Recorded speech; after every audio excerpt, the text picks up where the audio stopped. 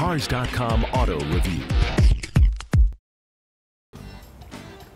Hi, this is Joe Bruzek from Cars.com. We're here with the 2009 Volkswagen Beetle Convertible, and today we're going to be taking a look at some of the features that make this retro-style drop top fun in the sun. One of the things you'll immediately notice is that it doesn't look a whole lot different than the regular Beetle. Some convertibles, you sacrifice a lot of styling of the hardtop, Infiniti G37, but this one remains very true to the regular version.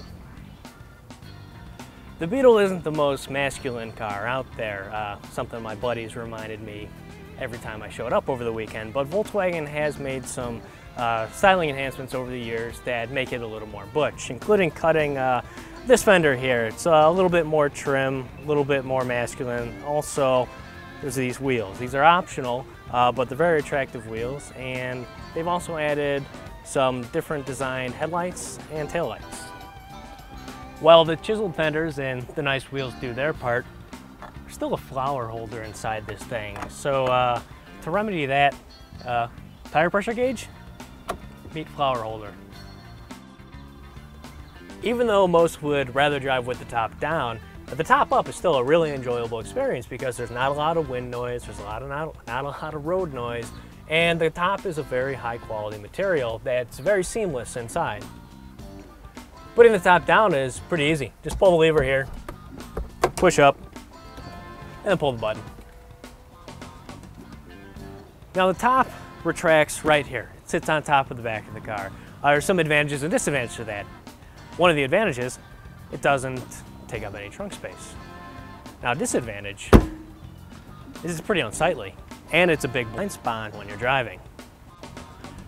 To address this unsightly lump on the back of the car, Volkswagen gives you the option of a boot, which is $300. It's pretty easy to put on and really cleans up the appearance of this.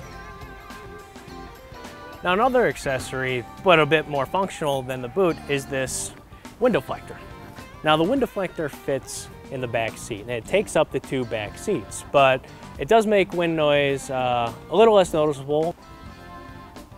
Now while this piece does get the job done, it also creates a pretty nasty blind spot that isn't helped by the rear top at all. So the benefit of this really isn't worth having it up.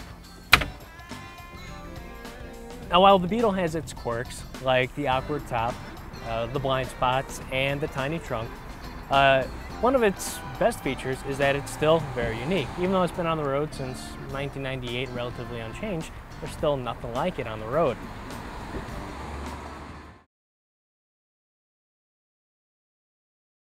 For more car-related news, go to Cars.com or our blog, kickingtires.net.